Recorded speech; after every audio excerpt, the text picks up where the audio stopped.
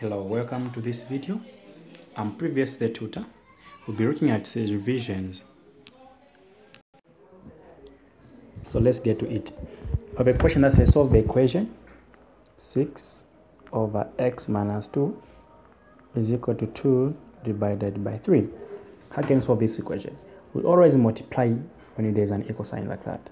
So this will be 3 times 6, which is equal to 2 times x minus 2. This will give you 18 is equal to 2 times x, you get 2x. 2 times negative 2, you get negative 4. Then you're saying 18. Now we correct the like terms. This one should come this side. So we are saying this will be positive 4, which is equal to 2x. It's negative, so when it crosses the equal sign this side, it becomes positive. So what you have here is 22, which is equal to 2x. So we are finding the value of x, so we divide both sides by 2. So you get your value of x as 11. Then question B, 11b says simplify. So simplify x plus 2 over x squared minus 4. Now when you look at the top here, it's constant. Can't factorize that unless otherwise. Then what we have here is a difference of two squares. So the square root of x squared is x, then square root of 4 is 2. You're going to have something like that. Again, you repeat the same but with a different sign. Then you cancel this and this. What remains here, you remain with 1 over. What remaining here with is x minus 2. That's what you remain with. So that's the answer. Then let's go to C. She says express as a single fraction in its simplest form 4 over 2x minus 1. So let me just reduce the font. So we have 4 divided by 2x minus 1 minus that's 3 divided by x minus 1. So to express as a single fraction, we need to find the common denominator. And in this case, these same two variables and coefficients will be our common denominator. And we repeat the same here. Now when you divide this one into here, you remain with this. Then this you multiply by 4.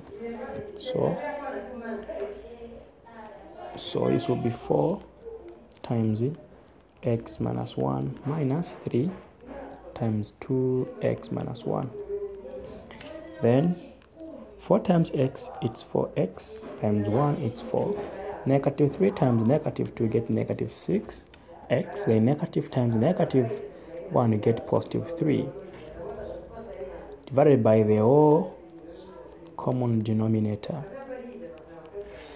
Now still going. Then we correct the like terms.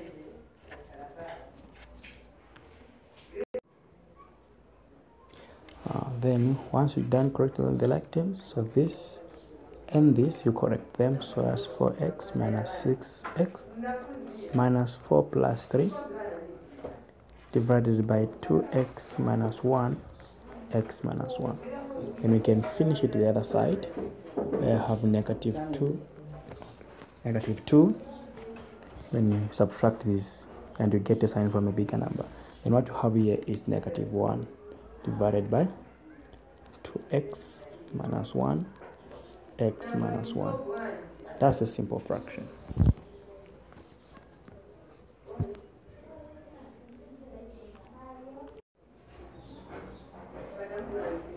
Then it says solve the inequation. We have 4b minus 3 less than 6b plus 4. It's the same as an equation.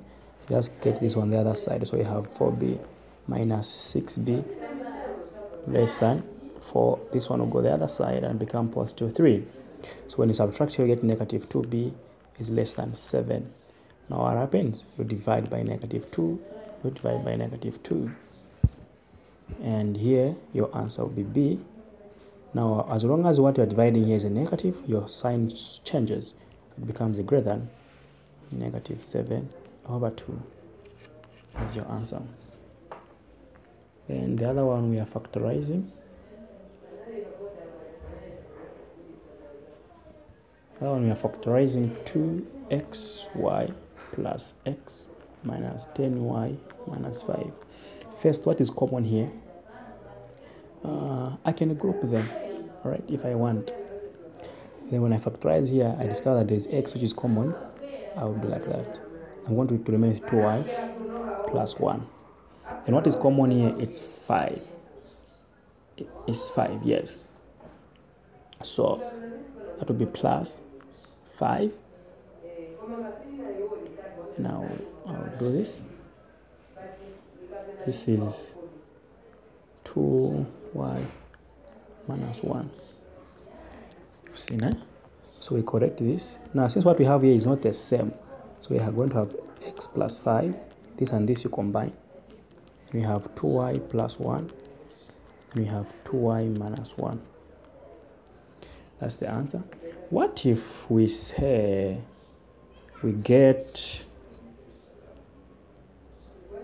2xy, we combine with 10y, then you say plus x minus 5. I'm going to get the same answer. I group this and this. Common here is 2 and y. So here I'll remain with x. Here I'll remain with what? 2. Sorry, not 2, but 5. Okay. Then what I have here is just 1 outside, then x minus 5. All right. So I see that this method is giving us 2y plus 1. Okay. Then since these are the same, you just have to get 1. So there you go. So you can try the other questions. These, you can try them and try to answer at your own free time and solve on your own. So thank you so much.